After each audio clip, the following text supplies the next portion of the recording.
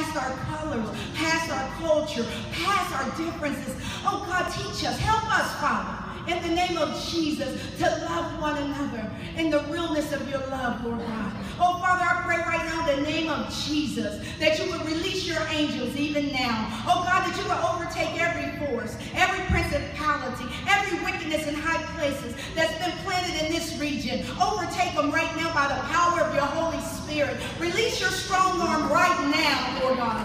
Release your anointing to invade the hearts of men that are listening, that are looking. Oh God, invade us with the power of your Holy Spirit. Consume us with love from the inside out. Bless us to be, hallelujah, bless us to be the real Christians. Bless us to rise, Lord God. Bless your love to rise on the inside of us, that you may get the glory.